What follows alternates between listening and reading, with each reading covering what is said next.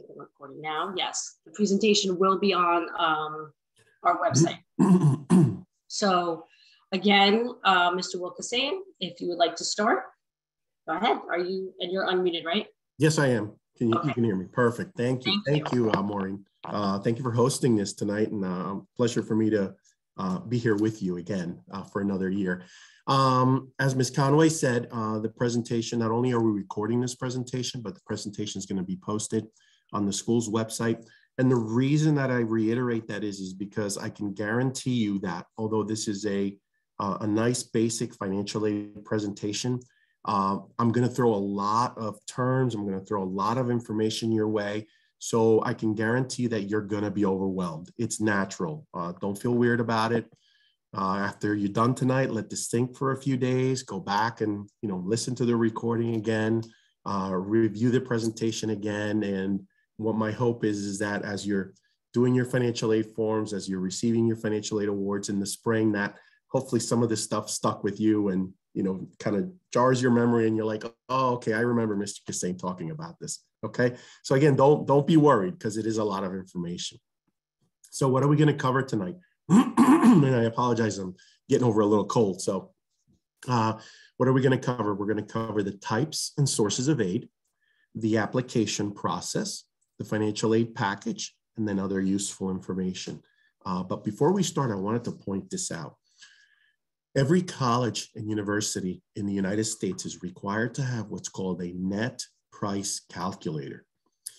Basically, a net price calculator is a mini financial aid application, and it's located either on a college's either admissions websites or on their financial aid websites. Okay, we have ours on our financial aid site. And what it is it's a mini application that you can complete. It should take you no more than 3 to 5 minutes to complete this. And what it does is it gives you an estimate of individuals, of first-year students who meet your same criteria that you put into the application, are receiving an estimated financial aid during their first year there. Okay, so it kind of gives you an idea of people who meet your profile at that school, what they received in financial aid, what was their average financial aid. Okay. Traditionally the data is 1 or 2 years old, so you have to, allot for that. But what I usually recommend is as your sons and daughters, kind of have it narrowed down to their top 3 colleges or perhaps their top 5 colleges, go out to the school's websites and find, the net price calculator and take the time, the 3 to 5 minutes to complete the little application and just see, how generous or perhaps how, cheap that school is with their aid based on the profile that you submit. Okay, but it's a very useful tool. When you apply for financial aid, pretty important slide here.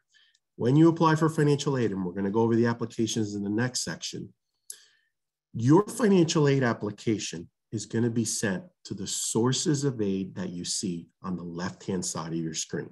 Okay, so that application is sent to the federal government. It is sent to the state of New Jersey, and it is sent to every college or university that you indicate on that form. What each one of those entities is doing is they will be evaluating you for the types of aid that you see on the right side of your screen.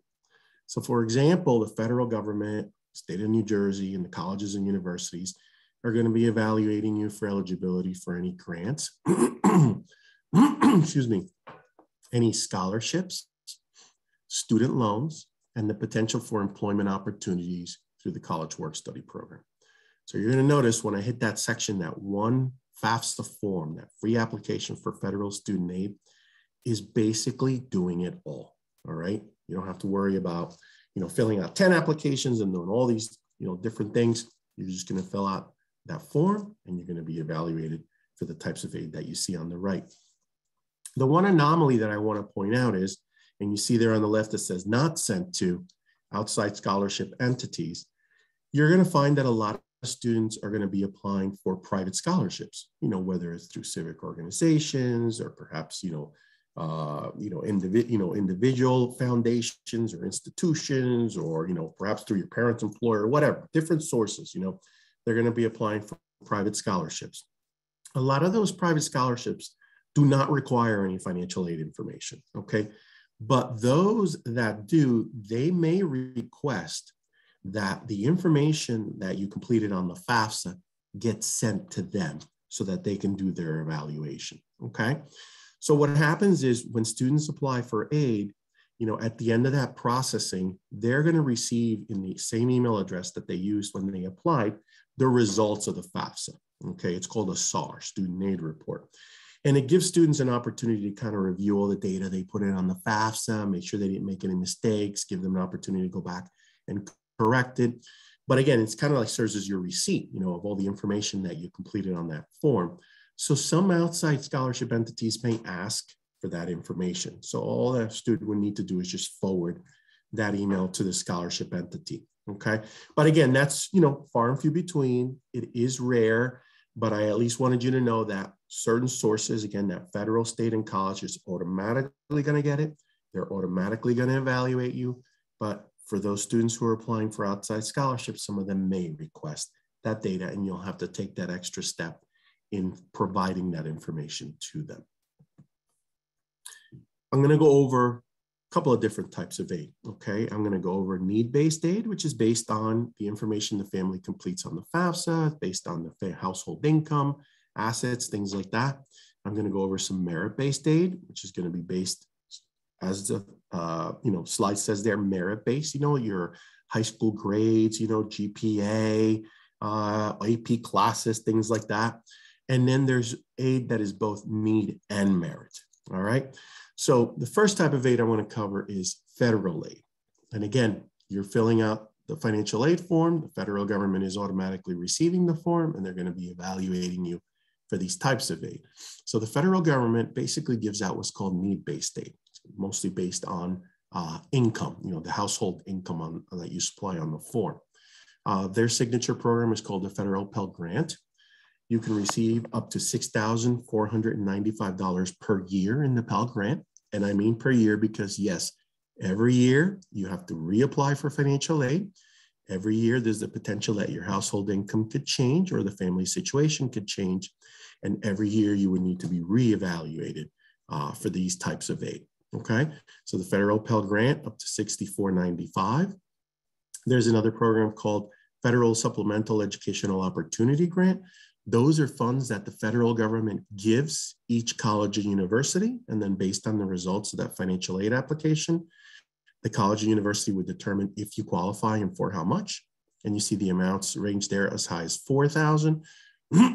Students who are considering becoming teachers, colleges and universities participate in the Teach Grant.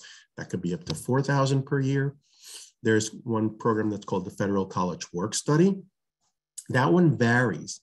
What happens in that case is if a student indicates they're interested in work study on the FAFSA, and they have need and they qualify for work study, the college or university will award that student a certain amount of money. That amount varies because what that does is it allows the student to apply for a job on campus. And what they would do is they work and they earn that award, okay? They get paid every 2 weeks, like a normal job.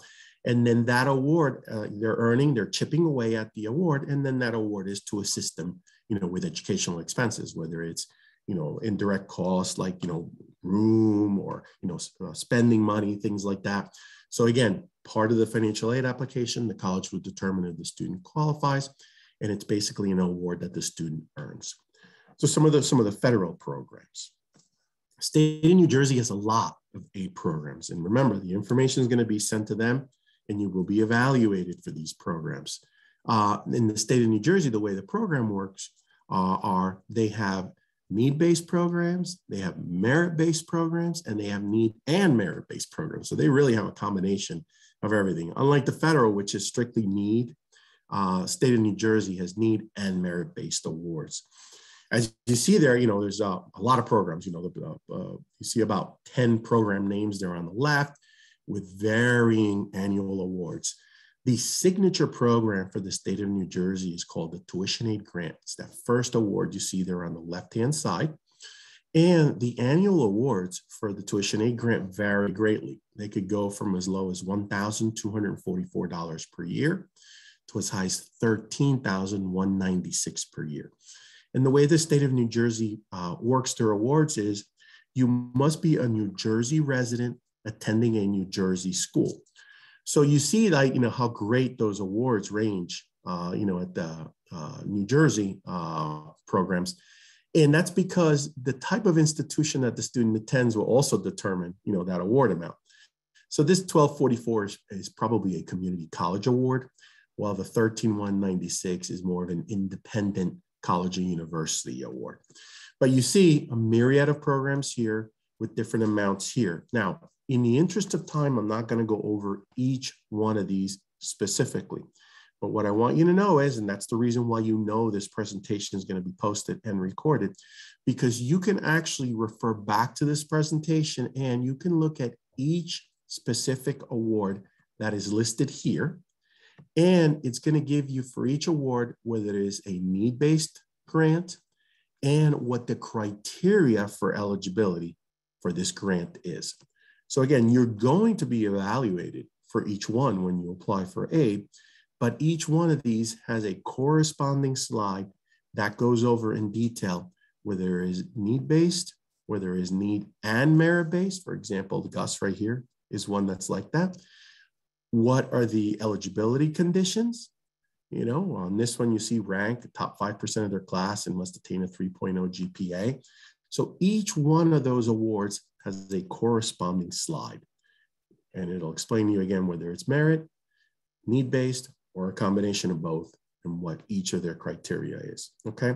So unfortunately, I'm giving you homework at the very beginning of the presentation. So you're gonna have to, come back and do some homework and refer to this. But I at least wanted you to know that in the interest of time, I'm gonna, skip over some of these, but you can always go back and refer to each one of them to see if you would qualify for each type of aid that is available through the state of New Jersey, okay? Ms. Conway, any questions yet, or do you want me to continue? So far, I don't see any questions, so okay. we're doing good. Perfect, thank you. Student loans. So what I'm going to go over here are student loans that are in the student's name only, okay? And the parents are not involved yet at this point. So unfortunately, fortunately and unfortunately, student loans have kind of like become a norm. College has gotten so expensive that student loans are kind of part of every student's, academic experience, where they probably have to borrow on loans sometime during their academic career. So the loans that I'm going to go over here are, again, loans that are in the student's name only. There is no credit check on these loans. All students, regardless of income, will qualify for these types of student loans. And these are the types of loans that repayment on them will not begin until 6 months after they graduate from college. Okay, and that means whether it's for their undergrad and then from there they move on to graduate school or law school or medical school or whatever. So these are all loans, again, student's name, no income requirement, no credit check requirement, and they're in the student's name only, okay? So by filling out the FAFSA, the student will automatically qualify for the types of loans that you see here, okay? Most of the students probably listening to this presentation are what are considered dependent undergraduate students. The only issue with these loans is that you'll see that the amounts are not very large, okay? They're really kind of meant to supplement, or assist, the parent in helping the student out with their college expenses. And they vary by what's called grade level or year. So you see that a freshman or a first year student, the most they can borrow their first year in a student loan in their name only is $5,500. And then that amount increases to $6,500 and then $7,500 junior and senior year, okay?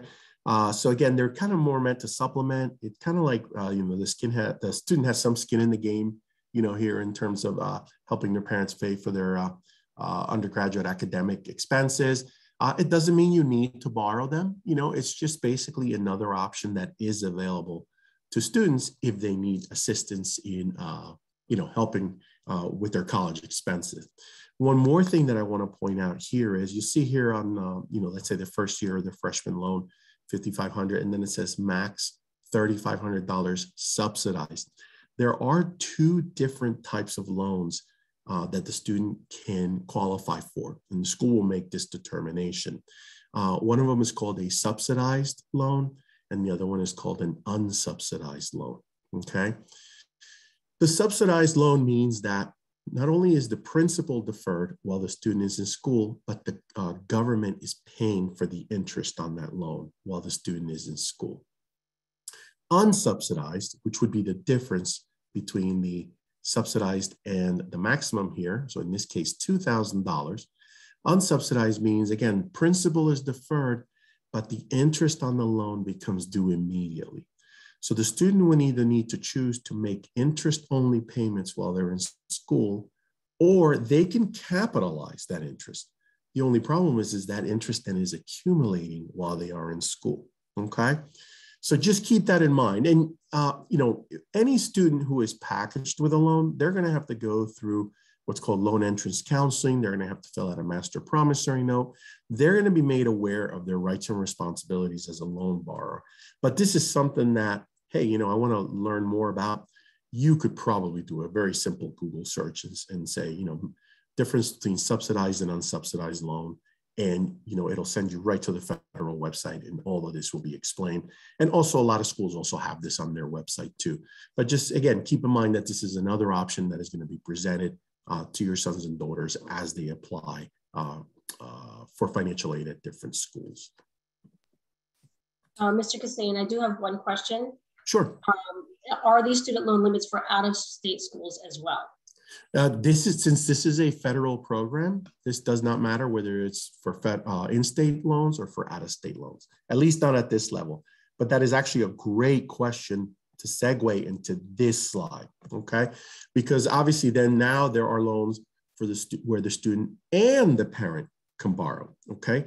It's just that these are stricter. So now we're getting into credit-based loans. So unlike the federal loan program, which is available to the students only and they qualify for automatically, and there's no credit check on this one, these are loan programs that would require a credit check, okay? And in most cases, we know that the students do not have credit or have poor credit. They haven't established it yet.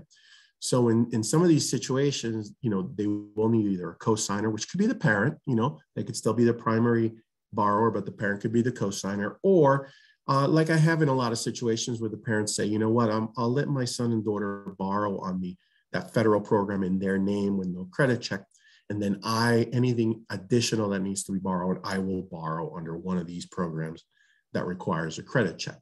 But the first program that I want to point out, which kind of leads to that whole in-state, out-of-state thing, is what's called the Parent and Student Can Borrow, and it's called the New Jersey NJ Class Supplemental Loan Program. Now, this is a program that in order to borrow on this program, you must be a New Jersey resident. It doesn't matter whether you're going to be studying in-state or out-of-state, but the criteria is that you must be a New Jersey resident in order to borrow on this loan program, okay? Which hopefully, you know, applies to everybody here, but, you know, sometimes when you're doing these presentations and you have like a Pennsylvania school on the border, that, you know, it's something that we need to point out. Also, the state of New Jersey loan program, a lot of different options that are available to you. I mean, they have options where you can borrow and you can do immediate repayment on that loan.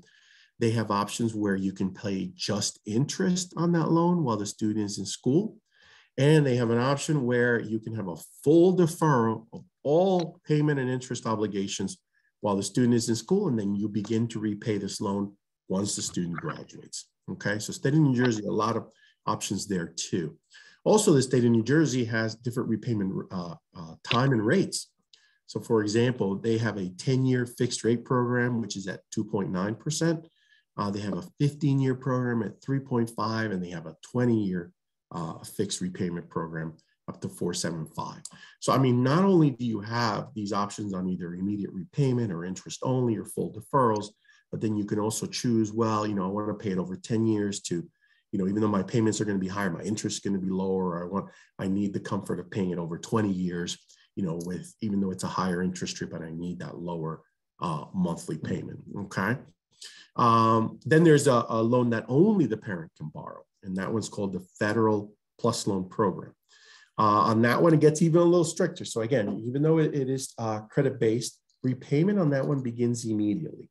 So unlike the New Jersey program where you have all those different options where you can say, oh, I'll just pay, after my son and daughter graduates, on that one, repayment begins immediately. So as soon as you borrow and as soon as that money is dispersed to the college to pay for the first semester's bill, then, the federal government will immediately start billing the parent on that one.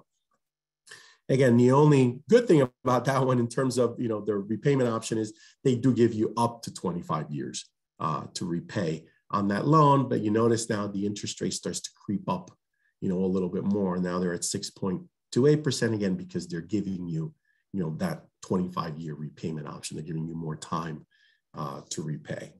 There's also loans that, again, students and parents can borrow from private educational entities, Sallie Mae, Wells Fargo, PNC, TD Bank. Most banks have student loan or educational loan options available to students. The reason we mention these, we don't want to favor the state program versus the federal program. We're not allowed to do that. We're basically telling you this is because we want you to go out there and shop around. Perhaps you have a relationship with your bank. You have a bank that you have your mortgage through, or you have your line of credit, or you have your small business, through a bank. And we tell you, what, go out and, touch base with that bank, and perhaps they're offering, whether it's better repayment options or better interest rates than, the state or the federal program can offer. So we would be the first ones to tell you, if they're offering you a lower interest rate or a better repayment rate, or perhaps, a lower interest, a lower credit score, you've taken a little bit of a hit last year over, your credit, and they're willing to lend you money, then we would probably tell you, go with that option, but definitely shop around. But in the end, we just want you to know that there are options available to you when you are making those decisions as to how am I going to afford, this college education for my son and my daughter, and then just note that on these options that have been presented on the slide, that these loans allow you to borrow up to the full year cost of attendance at the college. Okay, so let's say the college costs $30,000 a year, or $40,000 a year, or $50,000 a year. These are all loans, since they're credit based, and they're going to determine whether you can handle that debt. That if you need to borrow $50,000 per year over 4 years, or 50, 50, and 50, that you can do that if you so choose to. Okay, so again, just keep that in mind. That's why we kind of mentioned them last, but this option is available to you out there. Next slide I want to go over, which it's part of financial aid, but the financial aid application will not be the determining factor in terms of if you qualify for this funding, is merit or talent-based funding, okay? Traditionally, for institutional or private scholarship, when it comes to merit or talent-based funding, these are decisions that are made by the admissions office, okay? So traditionally, the admissions office controls the merit aid at a school, all right? And that's because they are the ones who are going to be reviewing your sons and daughters' college admissions application. And then based on that admissions application, they're going to be looking at things like, the academics, or if that school requires SAT, scores, what the SAT scores were, or if the student got a really high score and decided, even though it's optional to submit it, they're going to be looking at that, what kind of courses the student took, they took, AP courses, did they take the test, did they gain college credit, their activities, perhaps their academic track, if they went to a specific high school, like a science high school. So they're going to be looking at a lot of these different factors during their admissions cycle. And at the same time that they're determining whether your sons and daughters are going to be admitted at that school, they're also going to be determining whether your son and daughter is going to be awarded any merit-based funds from that school, any institutional merit-based funds, or, let's say in the case of a talent, whether it's an athletic talent at a D1 or a D2 school, or perhaps they're a musician, and they're going to be, going to the music program at that school, concert pianist, whatever. They're going to be making, the admissions office is going to be making those decisions, okay? Now, what happens is this becomes part of financial aid, and it's married to financial aid, because what happens is once the admissions office makes determination that the student not only has been admitted, but they are also going to receive any sort of merit or talent-based money, they will report that information not only to the student, but to us. And then we would include that, that merit money or that talent-based money in the student's financial aid awards or their financial aid package, okay? Now, keep in mind that a lot of schools, what they like to do is, excuse me, is after the admissions office has made those determinations of merit or talent-based funding from the school, there are schools that also have institutional need-based awards, okay? So for example, I'll give you TC&J, the way we work it here. Once the admissions office makes a determination of any merit funding that the student is going to qualify for from the institution, they turn those lists over to us, and then we have need-based institutional scholarships based on the FAFSA results. We look at the EFC, we look at the profile, and then we would make a determination whether the student will qualify for any additional institutional need-based funding. And that would be on top of any other financial aid, from the state or the federal or whatever that the student qualifies for. And again, then we would put that, and include that as part of the package, okay? Not all schools have that, some schools, don't have that additional step, but, we do. And if the student qualifies for merit money, we would also look at to see if the student will qualify for any institutional need-based aid, okay? The applications, and let me stop here. I'm assuming no questions, Ms. Conway? Okay, perfect. So the applications, so I'm gonna go over 3 applications with you. The first application is only for a very small subset of students. The second application is mostly gonna apply to out-of-state students, and then I'm gonna go over the FAFSA, the one that everybody needs to complete. Okay, so the first application I'm going to go over with you is called the New Jersey Alternative Financial Aid Application. And this is solely for undocumented students, okay? Undocumented students by law are not eligible to receive federal financial aid. A lot of institutions limit even their school funding to documented students, students here under a permanent status. But the state of New Jersey a few years ago passed legislation to allow for undocumented students who had didn't have those sources available to them, let's say the institution or the federal government, to apply for aid, to be eligible to apply for certain programs or certain New Jersey state aid programs, okay?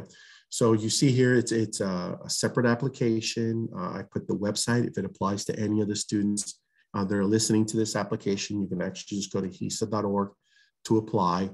Just keep in mind that there are still conditions for this, even though it's only for undocumented students.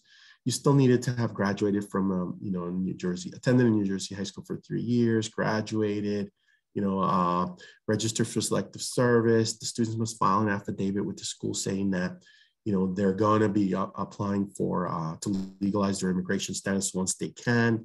And only certain state programs are available to them. Only 3 state programs are available. So you remember that big chart that I showed you at the very beginning with all the state programs, only 3 of those are available to undocumented students. So again, this is a very small subset of students who may or may not be listening, but please keep in mind that although they cannot apply for federal aid and in some cases cannot receive institutional money from the school, they can apply for state of New Jersey financial aid. The next application is called the CSS Profile. Now, the CSS Profile is a private financial aid application that costs money. It is through the College Board. It is an application that collects a lot more data than the FAFSA form, which is the one we're going to go over next, okay? There is only one school in New Jersey that requires the profile, and that school is Stevens Institute of Technology. And what the profile is it's for institutions that have generous institutional funding that they give out to students. Well, they want this additional application to determine eligibility for their institutional funds only, okay? They want to make sure that they've scrutinized the family's household information, expenses, assets, income, things like that, before they award any institutional funding, okay? So again, keep in mind that really if your sons and daughters are going to be studying in New Jersey, only Stevens Institute of Technology is the only one that requires it in New Jersey. No other school in New Jersey requires this form. Students can actually log into the College Board website there, and I put the website there, where the students can go in and actually, look up if the college that they're going to be attending requires this additional form. But it's only 400 colleges and organizations nationally, so it's probably not, more often than not. But mostly it's for students who are going to be studying, out of state, who should really be looking as to whether the college, that college requires this specific form. Basically, it lines up with the FAFSA, so if you have to fill this out, it's available now. It's available October 1 of each year, so the FAFSA is available now also. It does ask for more income and asset and household information than the FAFSA does. And I'll give you some quick examples. For example, FAFSA does not ask any information about your home value, okay? The profile does. The profile will want to know how much is your home worth, when did you buy it, what your monthly expenses are, because perhaps a profile school may want you to borrow on the equity of your home before they give you any institutional funding, okay? The FAFSA doesn't ask anything about your retirement value, and doesn't ask about your pensions, your 401k, your Roth IRA, any of those things. They do not look at that in terms of making their determinations for aid, but the profile, depending on the school, may ask you for the retirement value, okay? Because again, they may say, well, you're contributing a lot yearly towards your retirement. We need you to ratchet that back and use some of that funding to pay for your son and daughter's college education. Non-custodial parent information. So the FAFSA only requires for, let's say, divorced or separated households, the FAFSA only requires information about the custodial parent, the parent that the student lives with, to go on the form. While the profile will ask you for custodial on one, and then they'll ask a separate application for the non-custodial parent, okay? So again, the huge, three very big differences between the FAFSA and the profile, but again, not all colleges use the profile. So just keep that in mind. You really should be checking mostly for the out-of-staters. And again, it costs money. It is $25, and that gives you one college, and then $16 for each additional college, okay? So definitely do your research in terms of if this additional form is required. I do have a question. Sure. The question is, if a school doesn't require the CSS profile, would they still review it if it's available? But it's my understanding that you would be sharing it specifically with that school if they require it, correct? Yeah, correct. If the school requires it, then the profile information is going to go to that school. The profile information is not going to go to a school that doesn't require it, why would we pull in extra data that we don't need? Okay. All right. And again, I've given you the website to apply, the website for the non-custodial profile. If you're unsure if your school that you're applying to requires it, again, mostly for the out-of-staters, you can, there's a customer service number, there is a live chat available. I would just probably say, go to their website and just look up your school, and it'll be able to tell you whether they require it or not. Okay. So the FAFSA application. So this is the one that everybody who's listening to me and wants to apply for any sort of financial aid, even student loans, is going to have to complete, okay? So again, even for student loans, you need to do the FAFSA, because there are certain loans that, are need-based and some that are not, okay? And even some private banks and private entities, the state of New Jersey being one of them, require that before you borrow on their loan product, that the school has a FAFSA on file, and that the student has taken advantage of any lower interest loans, let's say in their name, before they will let the parent apply for any loan through the state of New Jersey or even the federal government, okay? So keep that in mind. So this is the one that everybody's gonna have to complete. You fill out the FAFSA at studentaid.gov, again, giving you the website right there. For 22-23, which is basically the seniors that are listening to this presentation, you will be attending college during the 2022-2023 academic year, okay, which starts next September, next end of August, beginning of September of 2022, okay?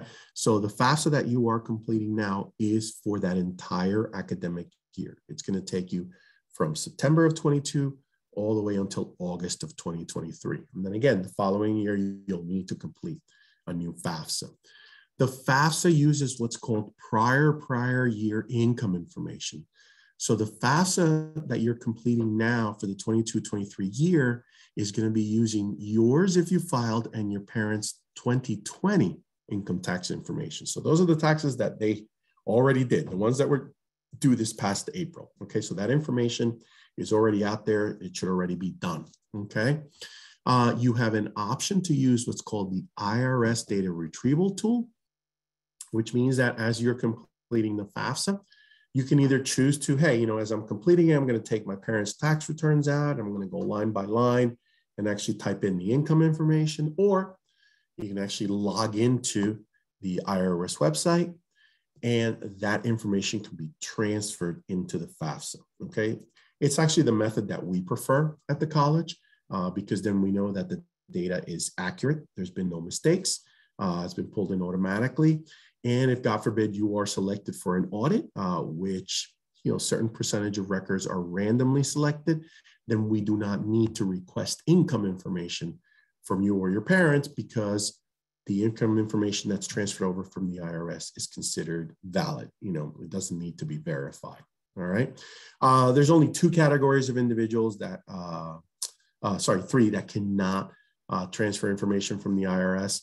And that would be if you did MIRE filing separately, if you've done an amended return, or if you've done a foreign return. So those can't, but for the most part, that's a minute number of individuals. Most people can log into the IRS site and transfer that data in, okay? And probably the most important bullet on this slide is you can apply and submit the FAFSA prior to your earliest school deadline. Okay, so in other words, you can complete the FAFSA before you even apply at a school. Okay, even if you're thinking about going to a school, even if it's a dream school, a school you haven't visited yet. Okay, you can fill out the FAFSA and put that school on your FAFSA. Okay, so the FAFSA allows you to do 10 colleges or universities per submission. Okay. So what do I mean by that? It means that you can complete the FAFSA, you can put 10 schools, you can submit your FAFSA form. The FAFSA takes about 48 to 72 hours to process. And then at the end of that 48 to 72 hour processing period, the student is going to receive an email with a student aid report basically saying, hey, your FAFSA has been processed.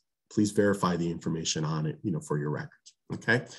But then that means that the 10 schools that the student put on the FAFSA are going to have access to that data, okay? If the student then later on decides he wants to add more schools, visits another school and goes, oh, I really like the school, I want to add them.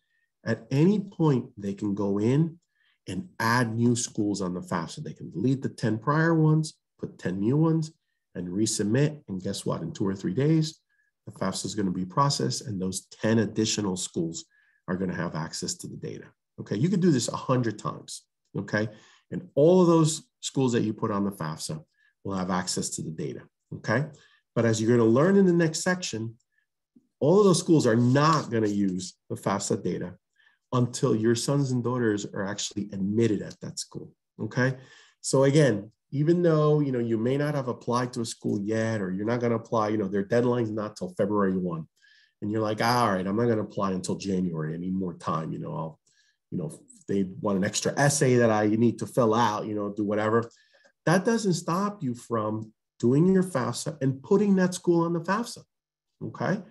All it does is it's going to give that school access to your FAFSA data after you apply and after you've been admitted, okay? So again, probably the most important bullet on this slide, don't wait until you have applied to a school to then do your FAFSA or to add that school on your FAFSA, okay? Because the bottom line is you just want to look at all the deadline dates for the schools, all the FAFSA deadline dates separate from admissions, and then make sure that you've done your FAFSA and you've put all your schools by your earliest school deadline. That way you've met every other deadline, down the road, okay? And Miss... Mr. Kassam, we do have some questions. Okay, good. I figured. Okay, so let me just get to, okay, I believe this one you did answer, but I'm gonna just put it again. Where this keeps going down.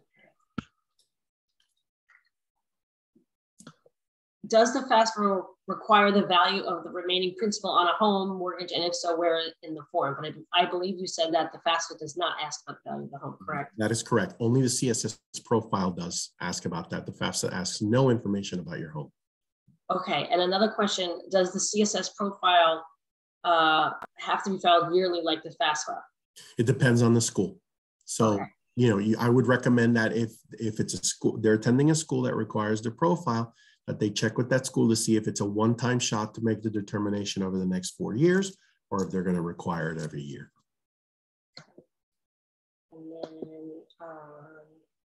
the deadline for the 2022-23 academic year for the FAFSA? That depends on the school. So I could tell you our soft deadline for the 22-23 academic year is February 15th of 2022, okay? There may be a school that has a December 1 deadline. There may be a school that has an April 1 deadline. There may be a school that says, hey, look, as long as you're not counting on financial aid and you're paying for the bill on your own, you can apply in August if you want. And then if you qualify for something, then we'll reimburse you the money back, you see? But if you are counting on financial aid, or at least knowing your financial aid options, by the time decision day comes, which is May 1, you definitely want to make sure that you fill out this FAFSA as soon as possible. Okay, a couple more. We already have used the IRS data retrieval tool, yet once it is transferred, the FAFSA seems to require more information. Interesting. What, maybe they can either elaborate more, like what other information they require, or was it more just biographical information, which then that would make sense, you know, just to validate, who they are, you know? Okay. So does my income, hold on, this is moving too fast. Does my income get put into the FAFSA if I'm divorced with shared but secondary residence? Does my income get put in on the FAFSA? If I am divorced with shared but secondary residence? Your income is going to be put in the FAFSA. If you're divorced, it should be just your income. So only that should go in there.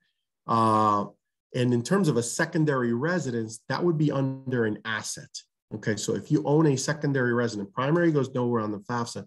A secondary residence goes in under an asset, and then only what your portion of that asset is. So if you only own 50% of, let's say, a vacation rental, then you only put in 50% of the equity on that rental, you see? So the income that goes in is just your income if you're divorced. And then the asset would be, you know, split accordingly, depending on what percentage of the asset they own. Okay, they were referring to their, the ex having primary custody. So the student is going to report the income of the parent who has primary custody. Okay. So then that means that the student is going to fill it out with that parent's information. Okay. Let's see. We did the deadline. We did that.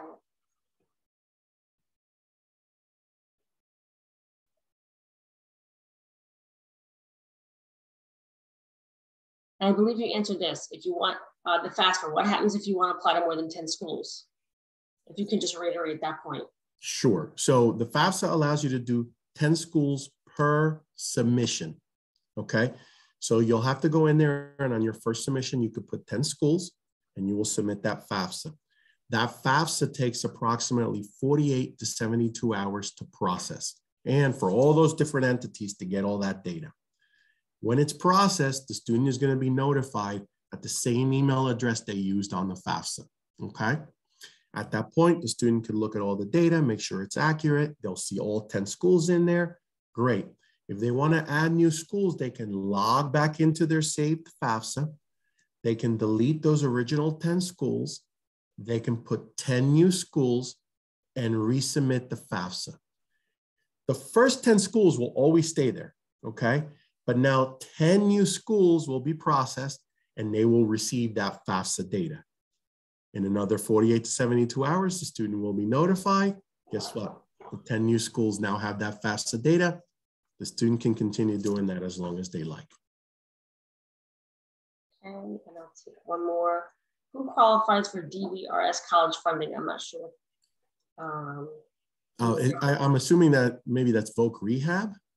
That's the only thing I could think of. DVR, Division of Voc Rehab, is the only one that I'm familiar with that. And Voc Rehab, they would need to get in touch with the state in terms of Voc Rehab, and then Voc Rehab would contact usually the student accounts office at the school if they do qualify for funding. Yeah, that's kind of separate from financial aid. Okay, and then one more. Can you wait a second? Where does 529 accounts get entered under the child or parent assets? If I have 2 or more 529 accounts or 2 or more children, do they all have to be listed? Yeah, so the 529 is going to depend on whose name is it under. If the parent owns the 529 for each of their children, then it's listed as a parent asset.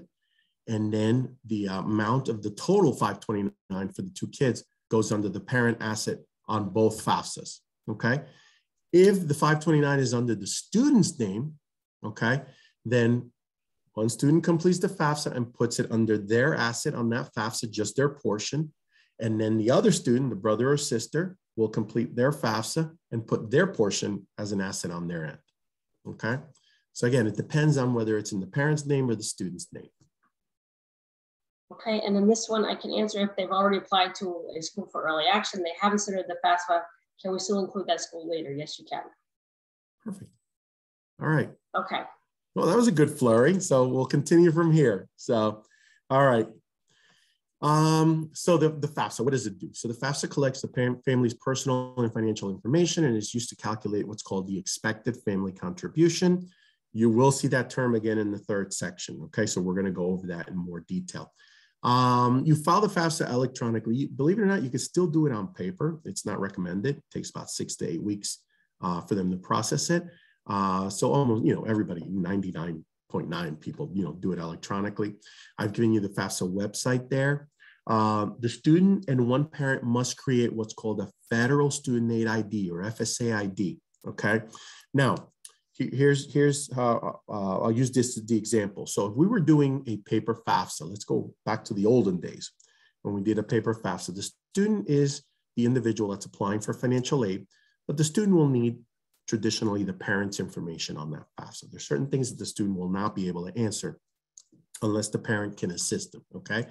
So if it was a paper FAFSA, the student would sign at the very end of the FAFSA, they would, in ink, and then the parent whose information went on the FAFSA, at least one parent, would also sign, and then they'd mail that form. So what happens is it's now being done electronically.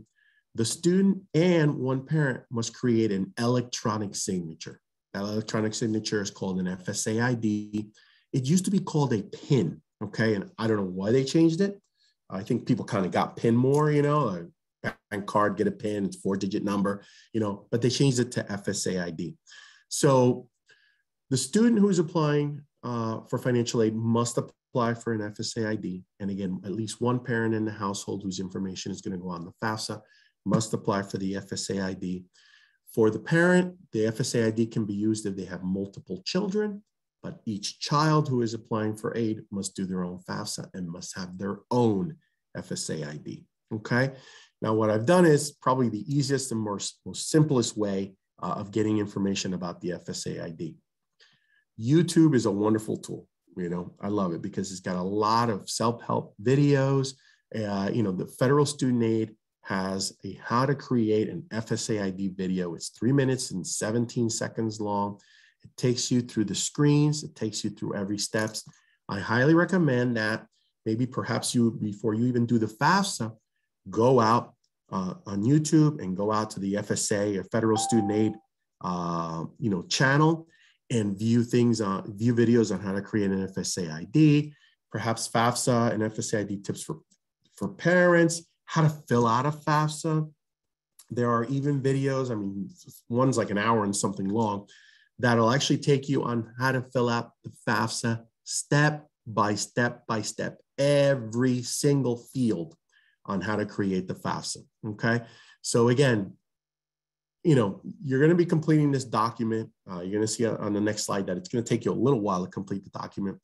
So I would say just prepare yourself as best as possible. Do a little bit of homework, you know, ahead of time before you go out and complete the FAFSA. And again, YouTube, specifically the federal student aid, you know, videos, because that's the legit source of financial aid. Is definitely something that I would highly recommend. Okay, but again, just keep in mind that the student and at least one parent is going to have to create this FSA ID or an electronic signature. Now, just again, general FAFSA information to kind of like mentally prepare you in case you have not done the FAFSA yet. So the FAFSA has 106 questions. Okay, so I put out a question, you know, to the feds. How long does it take to complete the FAFSA? Okay. So according to the Department of Education, they told me that it takes a dependent student, which is traditionally what most students listening to this presentation are, approximately 63 minutes on average to complete a new form, and then 41 minutes to complete a renewal every year after, okay? Independents take much less because they're asked a lot less questions. So the reason I tell you this is not to scare you, not to worry you. It's not confusing to fill out a FAFSA, trust me. It's simple. It's just that plan on taking some time to do it. Do not rush through this document. Take your time, okay?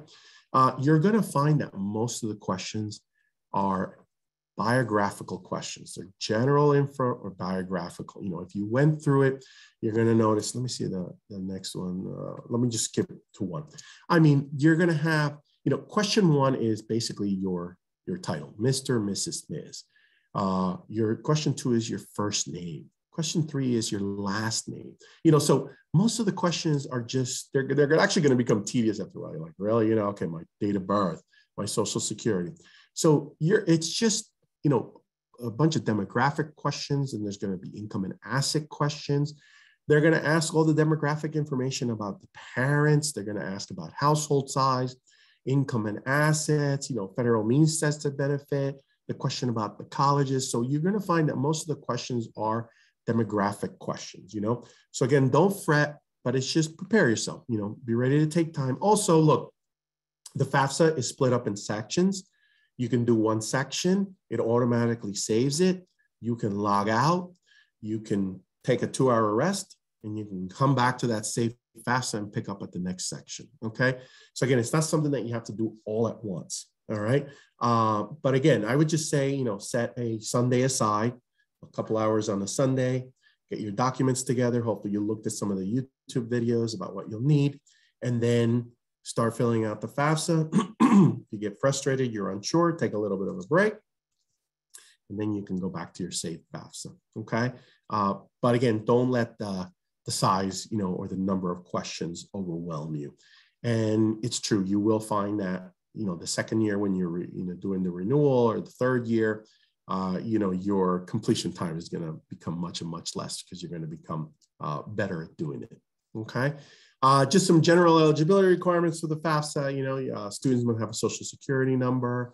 The colleges are going to want the student to be enrolled or accepted for enrollment in an eligible program, and they must be pursuing a degree or certificate or other recognized credential. In other words, you know, the student must be matriculated, you know, they must apply, they must be accepted, they must be matriculated, and even if they're undeclared, at least they're going for some recognized credential.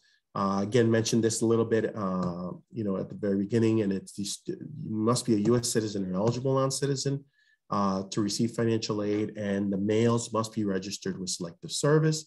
You know, you can go to your post office, you can go to selectiveservice.gov, you can do it through the FAFSA, but men, once they turn 18 in the U.S., they must register with Selective Service. That requirement was waived because of COVID for this year. We don't know if it's going to be waived for next year, but just keep in mind that it is currently a requirement on the FAFSA. Again, went over the two components.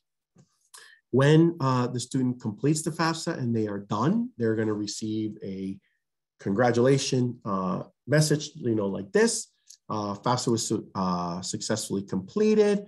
They're going to have unique identifier information up here. In this sense, I'm very old school, and for some reason, this still says print this page. So I guess even the federal government and all its electronic wizardry and doing everything online, they're still putting the print message on here. So I always recommend to everybody, print this page. It's going to be basically your official receipt. The FAFSA, does not get lost, or anything like that. But, at least you will always have this, as your kind of like official receipt, even though you're going to get this via email. And also the nice thing about the confirmation page is that it's going to tell you the expected family contribution, which again, we're going to cover in the next section. It's even going to give you like a little estimated eligibility information for the federal programs here, whether if you qualify for a Pell Grant and how much, and if you qualify for the student loans, how much. Okay, so definitely something that I would recommend you keep.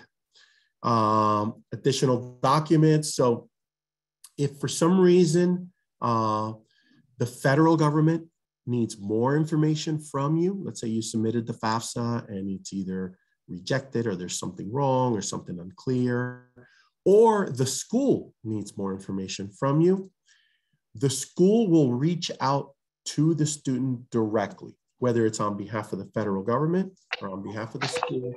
The school will reach out to the student directly.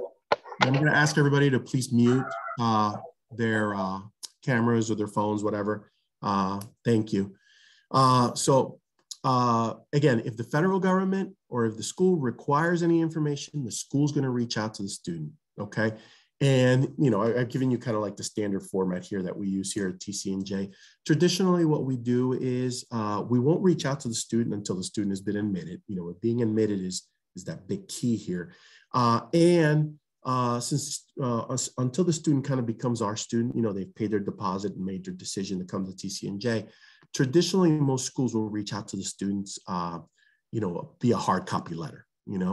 Some schools will try and use the email that the student used on the FAFSA, or perhaps once the student is admitted, the student may be given like access to a portal, using the email that they used on their Common App. So some schools may use that mechanism to reach out. But a lot of schools will still be like, well, the student is still kind of like getting to know us. They're not sure if they're coming here. They will reach out to the student using the, like a hard copy letter sent to their home. Okay. Now, the reason why I even bother mentioning all that, that we're going to reach out to you on behalf of the federal government or the school is because the state of New Jersey, remember, the state of New Jersey is receiving this data as well. Okay. So they're going to be sent that information. The state of New Jersey likes to reach out to families directly. They don't let the schools reach out to the family. They don't rely on the schools to reach out to the family. If the state of New Jersey needs more information from the student in order to process their state aid eligibility, they will reach out to the student directly. So they will email the student directly, again, using the email on the FAFSA.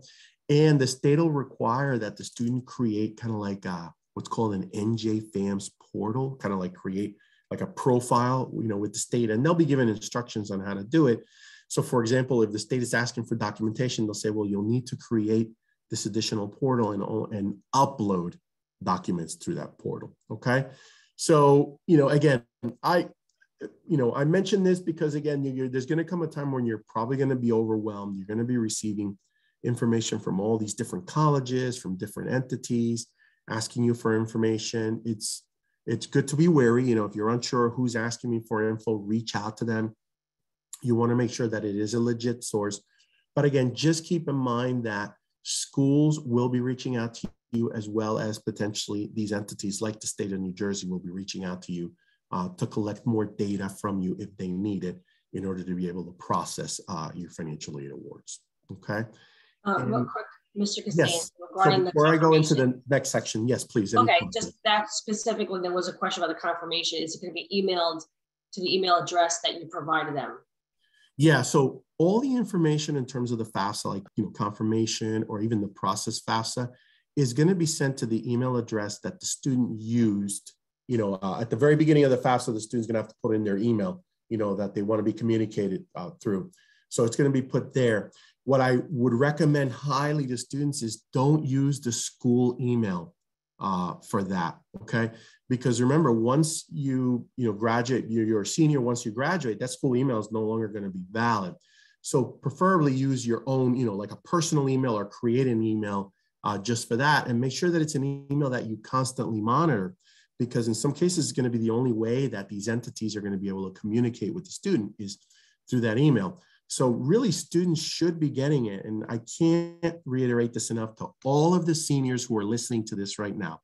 Let me tell you this, because I have a senior at home and he is a pain in the butt in reading his emails, okay? But you should be checking your emails at a minimum twice a week. Minimum twice a week. You should be opening those emails, checking them out. I know you're going to be receiving a lot of garbage, but there could be potentially some important information coming through those emails, okay? So make sure that you have your own separate email account that is established, that is not through the school, because that one's going to go away eventually. And you should be monitoring that email religiously.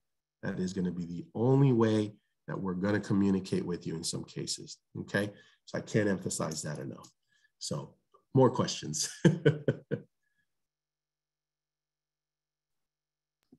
Yes. One was will the colleges see like the other colleges that you used when you filled this the CSS profile or the FAFSA? Will all the colleges be able to see that information? I know that's not people worry. No, that's no longer as possible. There used to be a time when you could. No longer is that an option. And then, okay, what about the student who has an ITIN? I guess this is instead of the social tax ID number.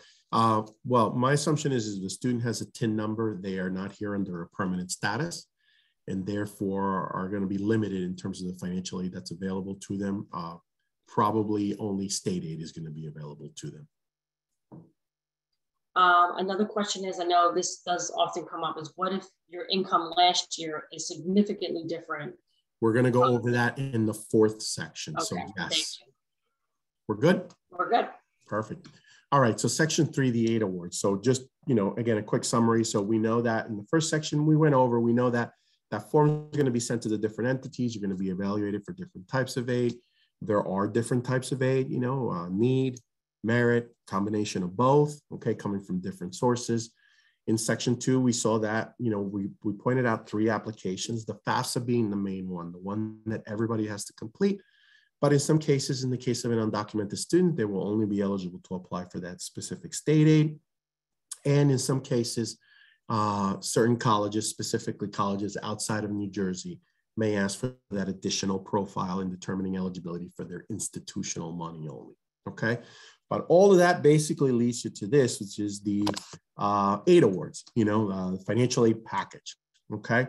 So, and I'm sure you recall me saying that, you can put 100 colleges on your FAFSA, okay? But colleges are not going to do anything with that FAFSA data until the student is admitted at their school, because there's a lot of work involved in preparing a financial aid package for a student, okay? So therefore, until the student is admitted, they're actually not going to go out to the federal website, pull in that FAFSA data, and begin to prepare a financial aid package for the student. So in the end, if you put 100 colleges to have access to your FAFSA data, you only apply to 50 and you only get into 20, you're only going to get packages from 20, okay? So keep that in mind. That's why it doesn't matter how many colleges you put on the FAFSA, okay? And because in order to establish a financial aid package, there are a certain couple of steps that take place. And obviously, I'm oversimplifying it, but I at least want you to understand that there is stuff going on in the background when you apply for financial aid and you're admitted, okay? So the first thing that the colleges do is establish what's called a cost of attendance. This is step 1 in creating a financial aid award, a financial aid summary, a financial aid package, whichever way you want to call it. They don't technically want us to call them packages anymore, but I think a lot of people relate to that step terminology still, okay? So cost of attendance, step 1. So what we do is we establish what's called a budget. We look at how much does it cost? What are all the items that the student may be paying for during their first year of college and every year beyond? and we establish what's called a budget or a cost of attendance. And things, you know, the standard things like tuition and fees, room and board, books and supplies, these are the things that most schools look at. There may be other costs involved. Some of these costs may not come into play until, let's say, junior year for, you know, let's say a study abroad, you know, oops, sorry, didn't mean to do that. Or, you know, health insurance, you know, a student may opt not to take health insurance. So there's going to be standard things, there's going to be non-standard things. But this is the first thing we look at. What's the cost of attendance? That becomes step one. Step two are the FAFSA results. We pull in that FAFSA data. It is run through our computer systems at the college, and we get that as expected family contribution that is determined by the federal government based on a federal formula that calculates need using the info supplied on the FAFSA. And that EFC is the number used by schools to determine need and aid eligibility. Okay, so this is kind of like what's given to us from the FAFSA results. So that's step two. So let me give you a sample EFC for the Smith family. All right, so family, Smith families, they live in New Jersey. The parents are married. The household size is 4 with 1 child going to college. So mom, dad, 2 children. Their 2020 adjusted gross income was $120,000. They had $15,000 in assets, and the student had no income and assets for 2020. So they, you know, reported that, didn't report anything on the FAFSA. So in this situation, the EFC, or the family contribution, the amount that the federal government told us that this family can contribute towards the student's first year of college, is $21,474. Okay. So then once we have that information, we determine what's called need. Okay, and that would be step 3 in preparing the aid package. Okay, so you see here at the very top of the axis, we have the different types of institutions: community college, state college, university, or private college and university. Then we have what I called step 1, which is that cost of attendance, establishing the budget. How much does it cost for 1 year of schooling at that entity? Community college, we know they're relatively inexpensive. You know, room and board usually aren't factored in. They don't have those expenses. So we see community college, the cheapest option is $6,000 per year. State college, university, this is my sector. This is pretty much falls in line with what it costs for 1 year at school at TCNJ. And this is factoring in my tuition, fees, room, and board. You want to add books to this, then you're adding probably another $1,200 for the year. So this kind of falls in line with what my direct or billable costs are going to be. And $50,000 probably falls more in line with what a private college or university in New Jersey costs, you know, the Felicians, the Drews, the Centenaries, the Riders, things like that. So that cost of attendance is established. Okay, and this is whether you're going in New Jersey or whether you're going, you know, out of state, each college, you know, does this, establish that cost of attendance. Then the next thing is that EFC, that expected family contribution, that is that constant that is based on the FAFSA. And you see that that number stays the same no matter where you go.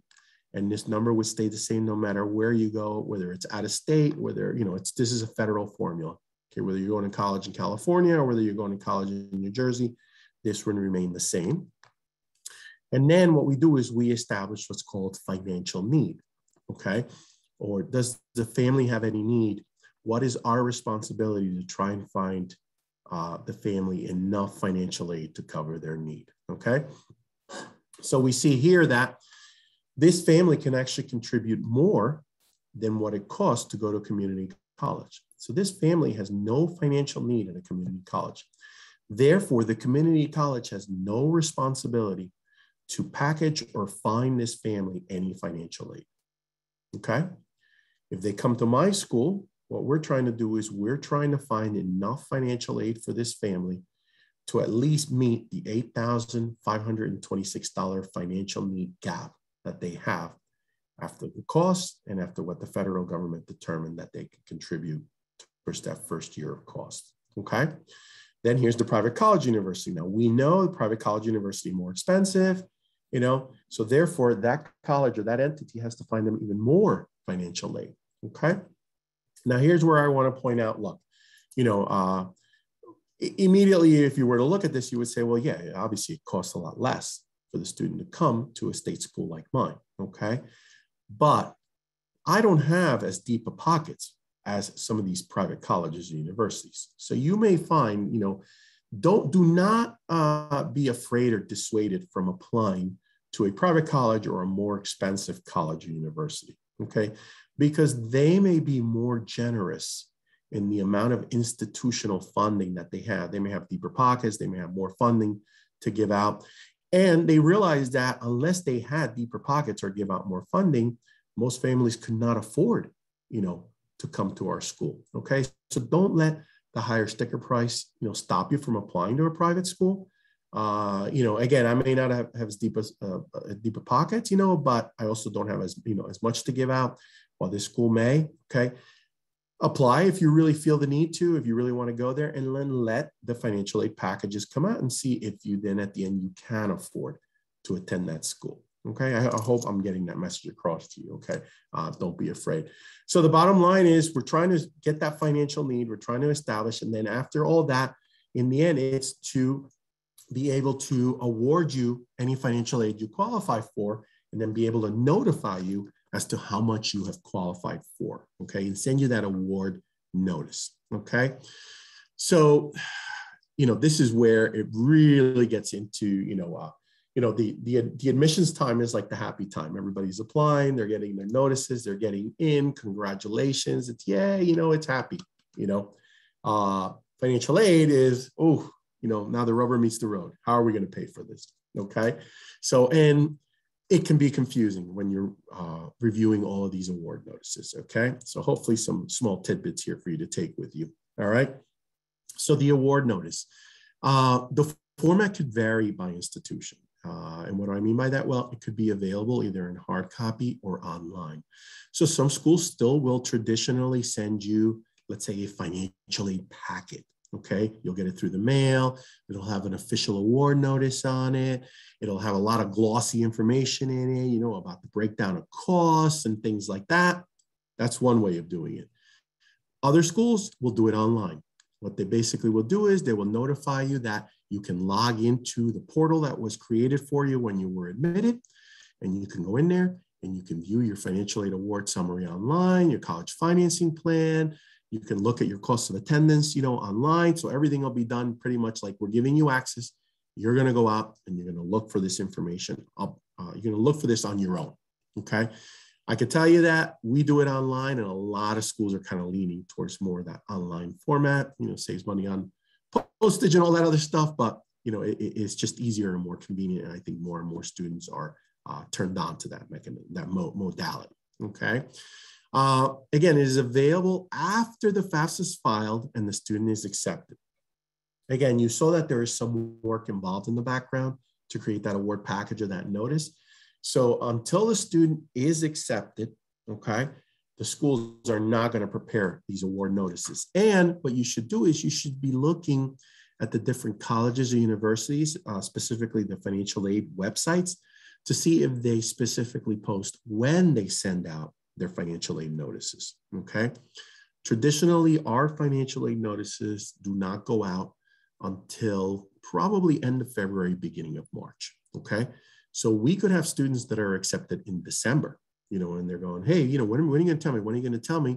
We'll tell them, look, even though we know you've been accepted, everything's, in line, we will not send our first batch of award notices until March 1st, okay? So, and we have that posted on our website. So keep that in mind. You may want to look to the individual school's website to see when they're going to start notifying students about their financial aid. And obviously the most blatant bullet here is it's used to compare aid packages, okay? And that's where, again, it gets a little confusing, okay? So just some things to be aware of when you get these award notices, okay? So the first thing you need to be aware of is any conditions for institutional aid or scholarships. There could also be conditions to federal funding or state funding, but those are more traditional. Those are pretty much, hey, you qualify, and as long as you meet need, you'll apply for next year, and we'll see if you're eligible again, or there may be a simple GPA requirement. But more of the institutional funding is where you want to look for any conditions, okay? Is there a GPA requirement that you must maintain every academic year? Are there a certain number of credits that you need to take and complete every year to keep this funding? Is it fixed funding where your first year you were told you were going to qualify for a $40,000 scholarship and it's going to be divided 10,000 over 4 years? So you're going to get 10, 10, 10, and 10. Or is it going to be reevaluated every year? You're giving me a scholarship now, but then next year you're going to make sure that I have a certain GPA, I've completed a certain number of credits, and I've completed a FAFSA again. And now you're going to tell me if I qualify for the scholarship again. So again, what are the conditions? Traditionally, those conditions should be disclosed when you get your admissions package, at least the merit funding, okay? But any need-based funding will probably be disclosed, or any conditions will be disclosed when you receive your financial aid awards, okay? So keep that in mind. Also, will outside scholarship impact any institutional funding, okay? So there are schools out there that'll say, look, you're going to receive $30,000 a year in institutional funding, okay? And that's $30,000 for a year for 4 years. So 30, 30, 30, and 30.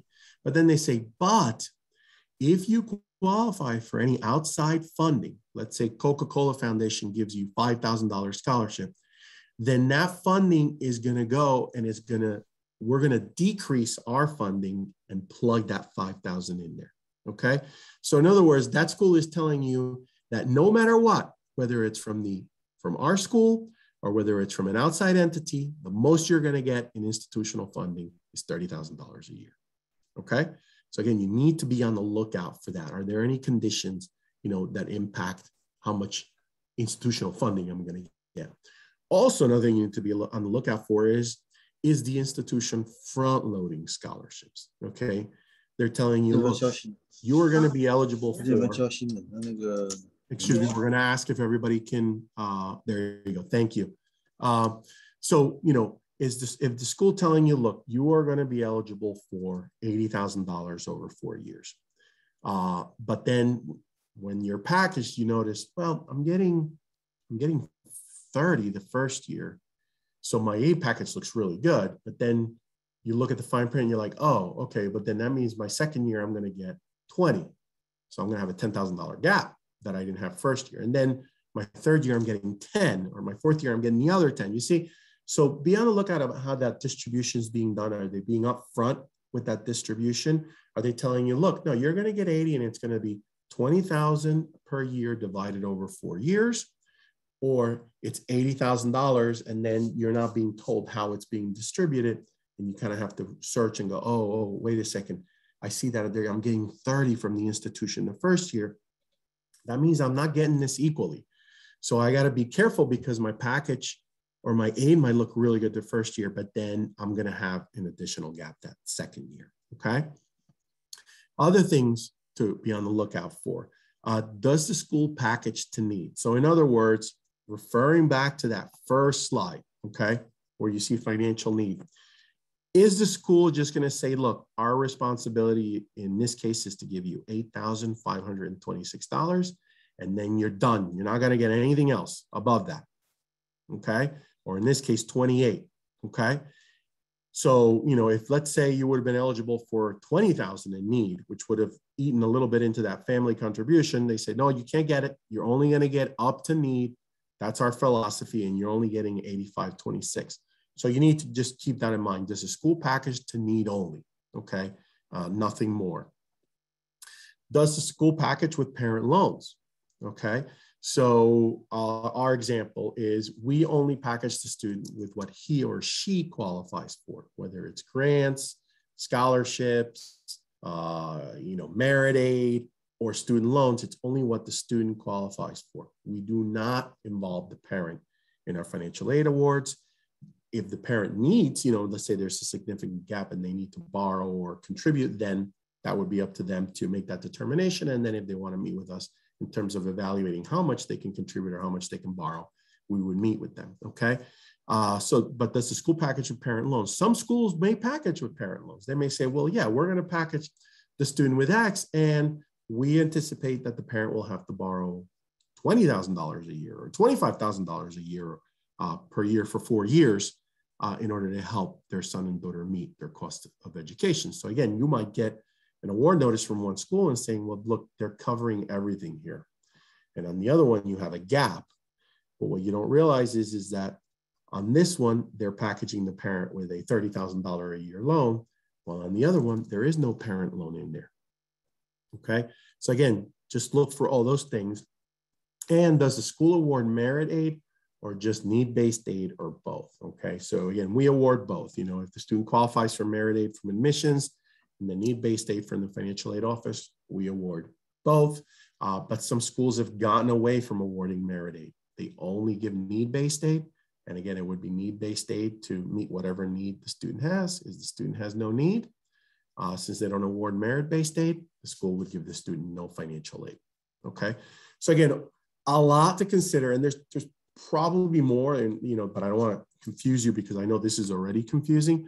But I would just say, if you have questions about an aid package or you're unsure, read through any conditions. If not, just call the school or email the school and say, hey, look, I just want to be clear here. I got a $10,000 scholarship. Is that renewable? Is it automatically fixed? Kind of like, just reach out to the school and be sure, because again, at some point you're going to have to make a decision, and this is going to drive that decision whether this is economically feasible for your family. So you want to make sure that you have as much information, up front as possible. Also, I want to point this out. So in New Jersey, so on this one, so you see here, I used on this one the Northern New Mexico College one, because the reason I use it is because it kind of like fit what a lot of colleges do in terms of their award summary. It's just a nice standard award summary. Okay. But in New Jersey, the state of New Jersey requires that we use what's called a federal shopping sheet or a college financing plan, which is kind of like a standardized award notice. Okay. I mean, I like this. I think a lot of schools do like this. The reason I want to point it out is because in New Jersey, you're going to get an award notice that looks like this, and potentially you're going to get an award notice that looks like this, the one on the left-hand side here. Okay. So we do both. Okay. At TC&J, we do an award summary. It's not quite as fancy as this one. So we do both, but we definitely do this one. Okay. The reason I like this one is because it gives you a breakdown of the budget, that cost of attendance. It gives you scholarship eligibility only, grant eligibility only. It tells you net costs after the free money. And then it gives you like, excuse me, loan options, work options, etc. Now, again, in New Jersey, this is a requirement. So New Jersey schools, you're going to get this. Outside New Jersey, it's not a requirement. It's voluntary. So you may find that there may be schools outside New Jersey who use this and this in the other format, but in New Jersey, you're going to get this format for sure, and perhaps another format, which again, unfortunately, it just kind of lends to the confusion sometime, So I would just tell you, when that time comes, like when you were preparing the FAFSA, print these out, view them, compare, one school to another. And again, if you have questions, then definitely reach out to the school with any interpretations or something that you may be confused about. Okay. And before I hit this section, Ms. Conway, any questions that have come in? Just a couple.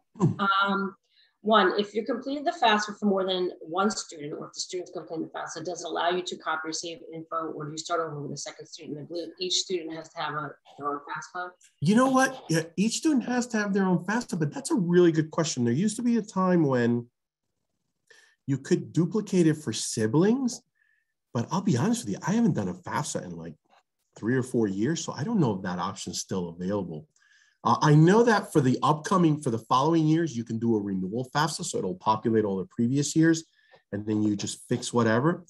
But about the sibling question, that's a really good question. That's one that you may actually either have to Google or actually go to one of those FSA YouTube videos to see if that's presented as an option. So I'm not sure. I apologize for that. Okay. Also, I work at a university where one of the benefits is tuition reimbursement.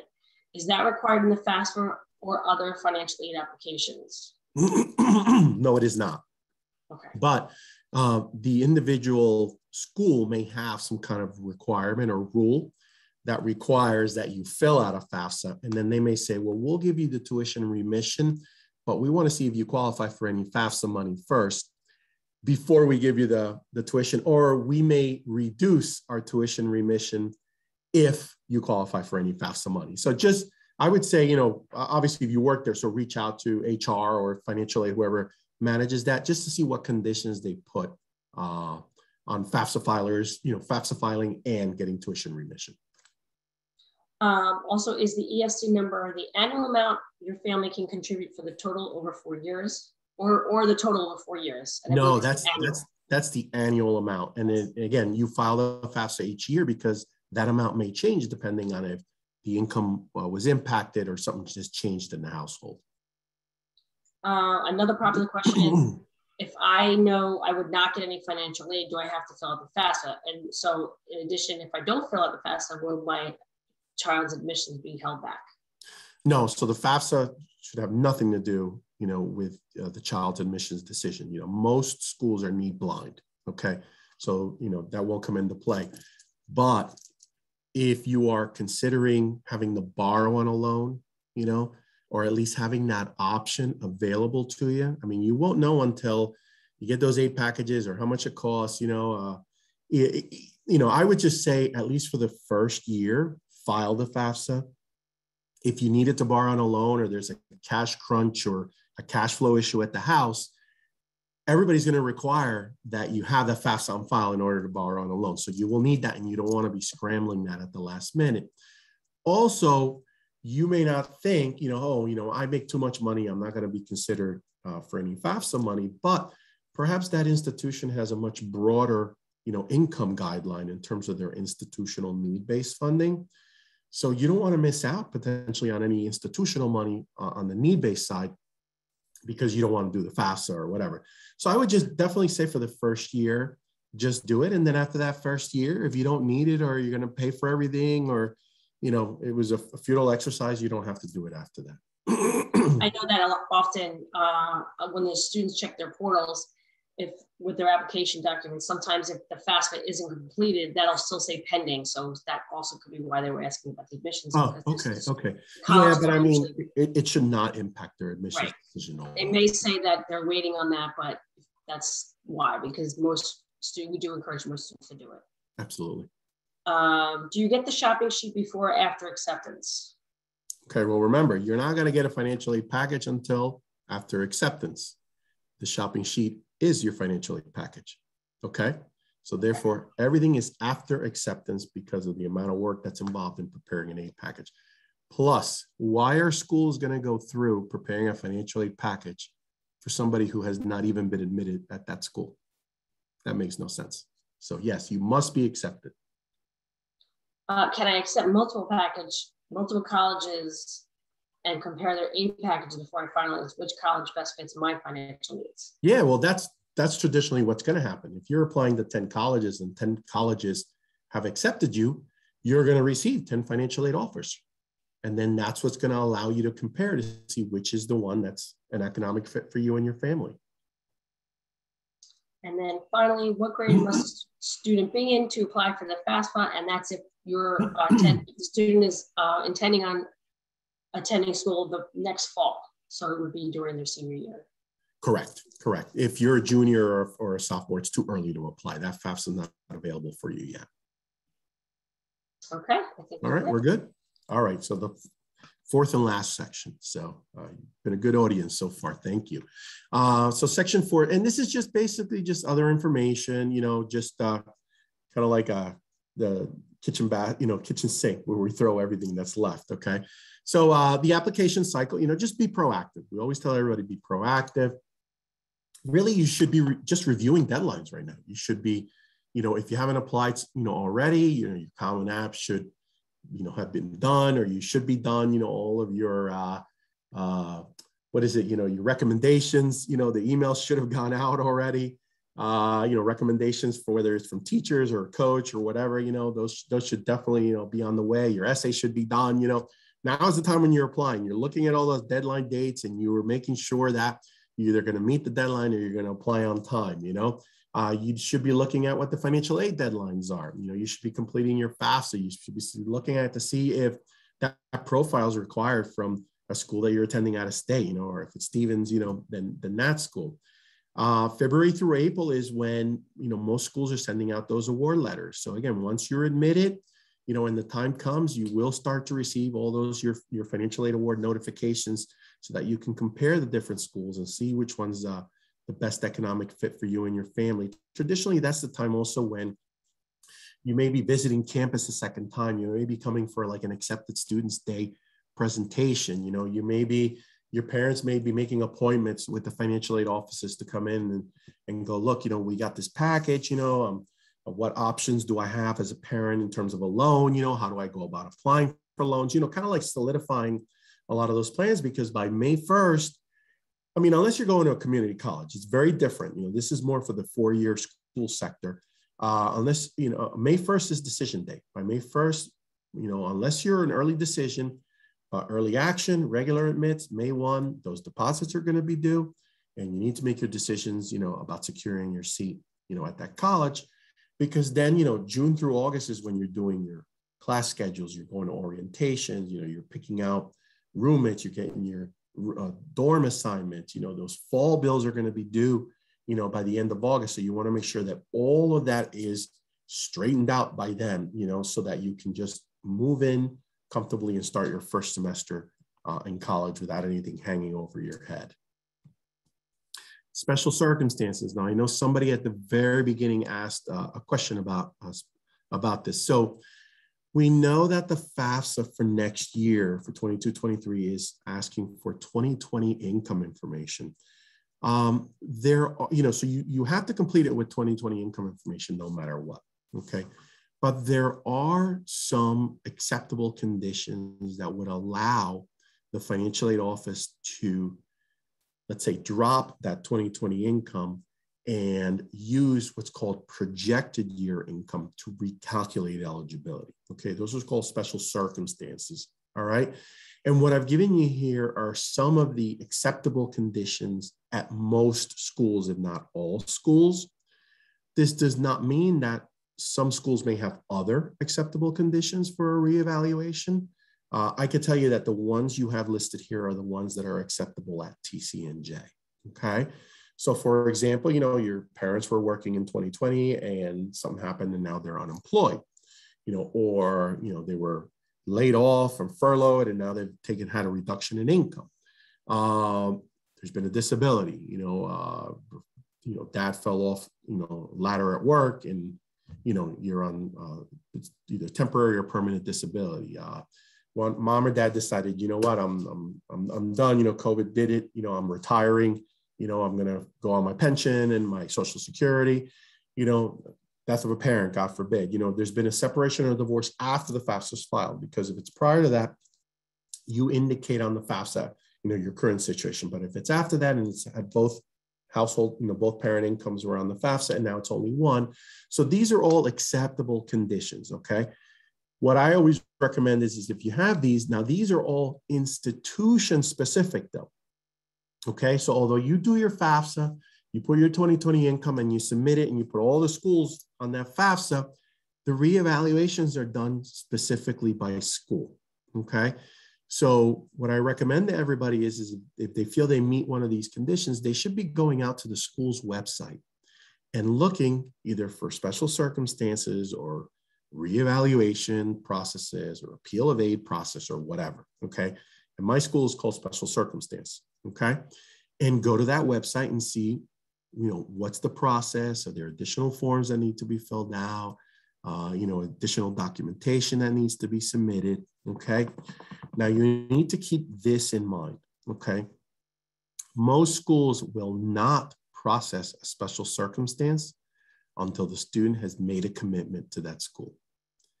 Now, that puts you at a real catch-22, okay? Because you're like, oh boy, am I gonna be able to go to this school? I've had the reduction in income, let's say.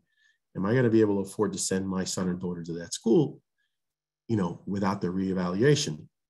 The school wants you, since the school is not sure if the reevaluation is gonna make a difference in your aid eligibility or from the original aid package, What they're telling you is basically you need to make a decision based on the circumstances as they are now. Okay. Great. If you can afford us, the way they are now, that's awesome. Then once you make the commitment, you've had one of these situations, go through our process. We'll do the reevaluation. If it did make a difference, fine, because you already had made your decision, based on the way the situation was. Okay. If it makes a change and now you are eligible for any additional funding, then that's a bonus. Great. Now you will be eligible for additional funding, and then that'll be reflected in the student's aid package. Okay. So I'm hoping that doesn't sound weird. I know it's a bit of a catch-22, but that's pretty much the way most institutions work. And it's because, again, in order to do that reevaluation, there's a lot of work involved and a lot of documents that need to be collected. So the school kind of wants to see that you're serious and you made a decision about going to their school before they go through this whole process. Okay. Other resources. And again, this is where, probably the key phrase in this slide is have a 4-year plan. You want to make sure that when you're evaluating your aid packages, that you're making a decision. Traditionally, we know that aid packages don't change that much between 4 years. So we know that the first year's aid package is pretty much a solid one that you can base your next 4 years on. But you have to have a 4-year plan. This isn't about getting through your first year and then devil may care about second or third year. We'll figure it out then. I could tell you that some schools that might be acceptable to them, and it's not acceptable for us at TC&J.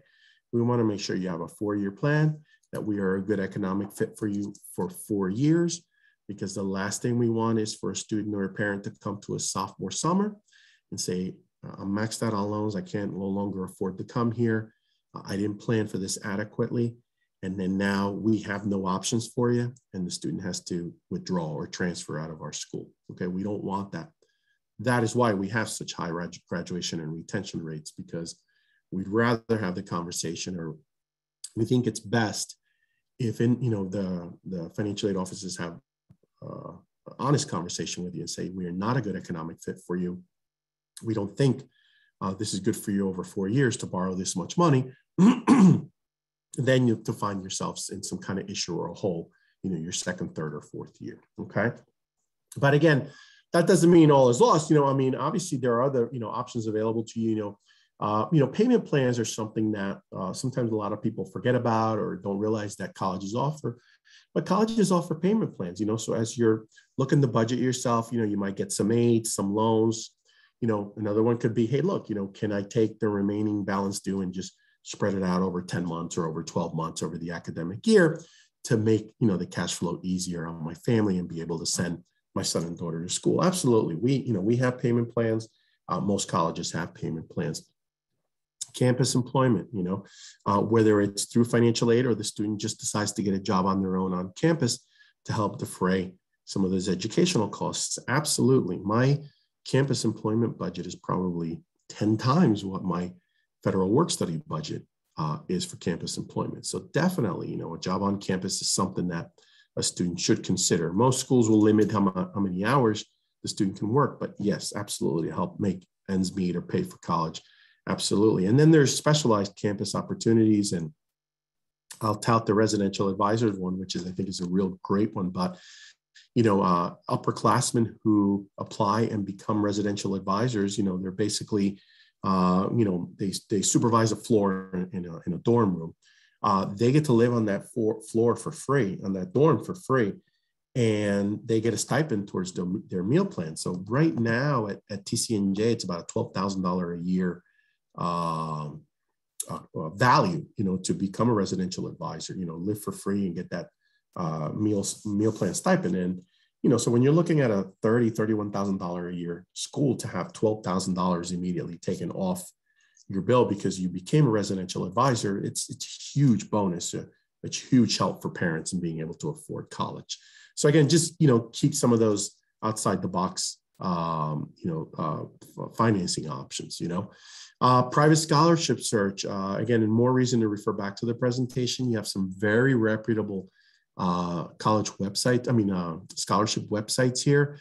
But also I would probably tell you, go out to the specific colleges or universities that you're applying to to see if they have a private scholarship link. I could tell you if you went to the TCNJ one, opened up the outside private scholarship link, we have a 17-page PDF with, 3 to 5 different scholarship sources on each page of scholarships that have been vetted by my associate directors. So, I would tell you a real good source, but, if you belong to any civic organizations, if you go to church or if you go to, temple or, synagogue, whatever, see if there's any scholarships through your church, see if there's any scholarships through your parents' employers, perhaps they can go to their HR office, they work for a big company, and see if they have any, scholarships for dependents of employees there, So in other words, don't leave any stone unturned, go out and research some of these potential opportunities that are out there. And finally, the state of New Jersey, we come, even though I work at TCNJ and I do this presentation, I come out on behalf of the state of New Jersey. The state of New Jersey likes to do outreach to different high schools to make them aware that, financial aid is available to students, but they are also there to answer, college questions, financial aid questions. So, most folks, go to the guidance office at their high school first for questions. But I want you to know that there are, there's a state entity out there that is available for questions if you ever get stuck with something with financial aid or the FAFSA. The federal government also has a number on the FAFSA site, if you ever needed questions and things like that. So definitely don't be afraid, but also know that there are resources available to you from, the school to our state entity to the federal government. In case you ever get stuck or you have questions in regards to financial aid or the application or interpreting an aid package or things like that. So with that, I guess I'll open it up to any, final questions that may have come in through the chat. If not, Ms. Conway, I'll let you close up, and I wish everybody the best of luck. So does anybody have any questions before we go? You can put them in the chat and I can ask Mr. Kassane to answer them.